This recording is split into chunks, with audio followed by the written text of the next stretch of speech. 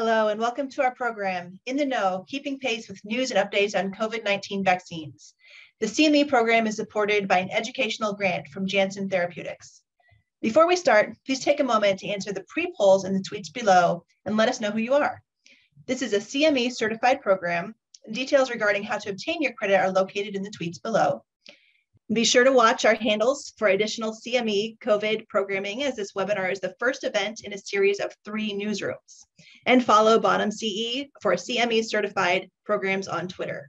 I'm Dr. Tara Smith. I'm an infectious disease epidemiologist at Kent State University College of Public Health. And I'm joined today by my colleague, Dr. Ogbuagu. Hello, everyone. I'm Dr. Onyema Ogbuagu. I'm an associate professor of infectious disease in Yale School of Medicine. And our disclosures are shown on your screen. Our program today is the first in the series of newsrooms about COVID-19 vaccine updates. So head to Bottom CE on Twitter to catch up on our other discussions regarding COVID-19 vaccine developments. So the learning objectives today are to 1, translate the data regarding clinical trial efficacy and real-world effectiveness of the COVID-19 vaccines that are in use in the United States, to distinguish the data between varying vaccine effectiveness against variants of concern. So these are the topics that we will be discussing today.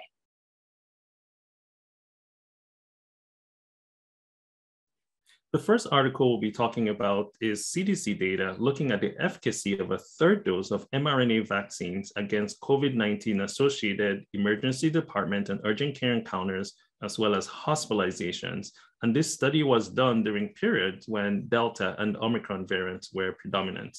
This was a study from the Vision Network of 10 states, and the study was conducted between August 2021 through January 2022. The purpose of this study was to assess the real-world effectiveness of mRNA vaccines in the US, 14 days to up to 6 months after second dose, as well as greater than 6 months after the second dose, and then also 14 days after individuals had received a 3rd dose or booster. I will note that in this cohort, 4% of individuals were immune compromised, such that their booster dose was a 4th dose.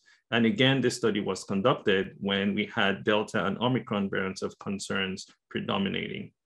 This was a retrospective cohort study, and this included all US adults within those cohorts age 18 years or older. The time period is as shown. Now, this table shows the vaccination status influence on COVID-19 related healthcare visits. In the left, you see the variant predominance, either Delta or Omicron, stratified by hospitalizations or those requiring emergency department or urgent care visits. Looking at the second column, you can clearly see that majority of these events were adjudicated during the Delta wave. So 92 to 98% of hospitalizations and many of these medically attended visits occurred during the Delta wave. And then based on mRNA COVID-19 vaccination statuses, you start to see a difference between the 3 groups. To the left are the unvaccinated. In the middle are those who received 2 doses, but less than 6 months prior to study enrollment, and those who were more than 6 months after receipt of their 2 doses. Regarding all emergency department and urgent care visits, you can clearly see that the proportion that were unvaccinated was high as 47%, while that number dropped to 19 and 26% in those who had received 2 doses, with a bit higher percentage occurring in those who'd received 2 doses more than 6 months earlier. Looking at the group that received 3 doses, you can see that that number declined to 8%. Looking at hospitalizations, again, 43% in the unvaccinated, 17% for those who were within 6 months of 2 doses, higher in those who received their doses more than 6 months earlier, and then of course lower in those who received 3 doses of the vaccines. So clearly we start to see that 2 doses were much more protective than being unvaccinated. There was a temporal difference between those who had 2 doses more than 6 months earlier compared to those who were within 6 months of receiving their 2 doses, and then a clear benefit for those who were receiving, who had received 3 doses or a booster dose of vaccine. When we look at the vaccine effectiveness by the number and timing of doses, this chart clearly shows the vaccine effectiveness stratified by the dosing groups. Again, 2 doses received within 6 months, 2 doses received greater than 6 months prior to this study, and those who had received a booster dose. When we look at the era of the Delta predominance, we can see again the lowest efficacy among those who received 2 doses longer than 6 months prior, and then rising to 94% among those who received a booster. We saw a similar effect with Omicron, but pay attention to the lower vaccine effectiveness in those who were in the Omicron era, where we saw much lower protection against emergency department and urgent care visits, as well as hospitalizations across the board, but even more evident among those who were more than 6 months out from completing their primary series. Again, the third dose appeared to restore some protection against these medically attended visits and hospitalizations among this group. So in summary, we recognize here by this trial that vaccine effectiveness was significantly higher in patients who were within 6 months of their primary series compared to those greater than 180 days. Again, that relationship that shows us the time from a primary series matters. We also see that receipt of the third dose was highly effective and restored some of that protection against medically attended visits and hospitalizations, even during the Omicron era. And these provide the basis for which all eligible adults should receive a third dose of a vaccine after completing their primary series. And the current recommendation is that if you're 5 months or so out from your primary series, to get a booster dose. And for those who are immune compromised, a fourth dose is now recommended for those individuals 12 years and older, as well as for all adults above the age of 50. The next trials are looking at the impact of COVID-19 vaccines on antibody and T-cell responses. The first study will be looking at Johnson & Johnson COVID-19 booster administered 6 months after 2 doses of primary regimen involving the Pfizer vaccine trial. And then the next one would look at people who were vaccinated with the Pfizer vaccine and boosted with either the homologous with the Pfizer vaccine or heterologous with AdCoV-2, which is a Johnson & Johnson vaccine. In these studies, they compared the humoral and cellular immune responses in individuals who received the third dose or booster dose with either the Johnson & Johnson shot or the Pfizer-BioNTech vaccine shot greater than 6 months after receiving the 2-dose series of Pfizer-BioNTech vaccine. So this was a heterologous compared to homologous booster vaccine in individuals who were primed with the Pfizer vaccine and were at least 6 months out from their primary series. This was a phase 2 study and included 65 individuals who were already enrolled in ongoing studies or added to participate in this study. Exclusion criteria here were a history of SARS-CoV-2 infections so as not to confound immunogenicity assessments, and also those who'd received other COVID-19 vaccines or who'd received immune suppressive medications. In these studies, the median age was about 34 to 36, 21 to 32% were female, and the racial ethnic demographics are as shown.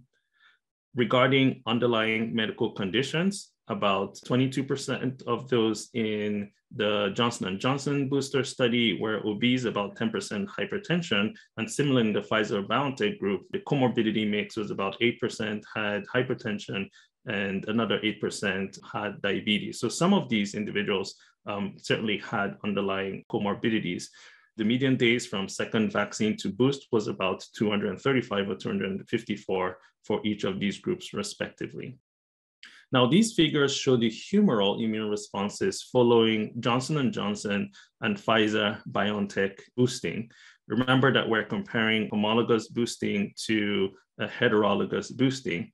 And so the neutralizing antibody titers were measured at week 0, and then 2 weeks, and then 4 weeks post-booster vaccination. And in this trial, they assessed both neutralizing antibody titers, but also antibody titers as measured by an ELISA. And so looking at the data, they assessed neutralizing antibody titers and antibodies that were targeting the different variants of concern, the original strain, and then the Delta in the light green and the Beta in the dark green. And so we clearly see in these studies that there was a boost as evidenced by antibody titers at week 2 and week 4 compared to week 0, which was time of study entry. Similarly, for Pfizer BioNTech, we also see boosted antibody responses 2 to 4 weeks after.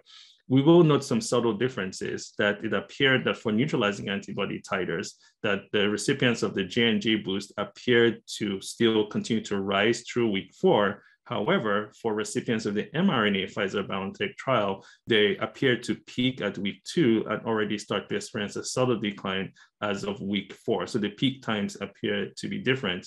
Similarly, for the antibody assays by ELISA, similar phenomenon was noted where the J&J boosted recipients still continue to experience an increase in titers up to week 4, while the Pfizer-BioNTech recipients peaked at 2 weeks and started to experience a decline at 4 weeks. Now, this slide assessed cellular immune responses following Johnson & Johnson Pfizer-BioNTech boosting. So same cohort, but this time looking at T-cell responses specifically.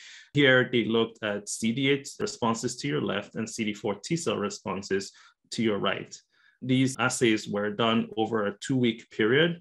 And 2 weeks post-boost, again, there were increases in interferon-producing CD8 T cells activated, specific for anti-spike, among both those who received a J&J boost and a Pfizer-BioNTech boost. It appeared that quantitatively, the boost of the CD8 T cells for Johnson & Johnson booster recipients was higher than that of Pfizer-BioNTech. They remained comparable for CD4 T cells with regards to the different variants of concerns and response to boosts. So putting these data together, Johnson & Johnson booster increased neutralizing and binding antibodies similar to boosting with the Pfizer-BioNTech vaccine. However, it appeared that Johnson & Johnson booster recipients showed stronger T-cell responses, specifically CD8 T-cell responses. So this data suggests that heterologous boosting, which is mix and match, may generate different both quantitative and breadth of humoral and cell-mediated immune responses than a homologous boosting. The next article we're going to talk about is also looking at homologous and heterologous COVID-19 booster vaccinations, but this study differs from the prior study in that we're going to be looking at the different mRNA vaccine approaches, as well as the viral vector Johnson & Johnson vaccine. So the purpose of this study was to compare homologous boosters to heterologous boosters in fully vaccinated recipients. This was a phase 1-2 non-randomized open label study conducted at 10 sites in the United States. And in this study, enrolled were people who had no history of COVID-19 infection and had not received monoclonal antibody infusions. Any one of these could have received either a Moderna, Johnson & Johnson vaccine, and Pfizer-BioNTech vaccine. And then they were going to receive either homologous boosting with the same vaccine or heterologous boosting with the other 2 vaccines. Adults 18 years or older who had completed their COVID-19 vaccine regimen greater than 12 weeks or 3 months earlier were included in this study. The key population characteristics are shown. The median duration post-primary series ranged from 14 to 24 weeks. It's nice to see that females were represented, a significant portion, sometimes half of the cohorts, but no less than a third. The mean age of participants was roughly upper 40s to mid 50s. The racial ethnic demographic spread is here. Note that the representation of Blacks in this study was huge, as 80 to almost 90% of participants across the board were those of Black race. So this study shows the fold increases in binding antibodies, the geometric mean titers of binding antibodies to the left, as well as the pseudovirus neutralizing antibody assays to the right. In the light blue are those who've been primed with J&J. In the dark blue are those who were primed with Moderna. And in yellow are those who were primed with Pfizer-BioNTech. To identify those who had heterologous boosting, we're looking at the broken green dots.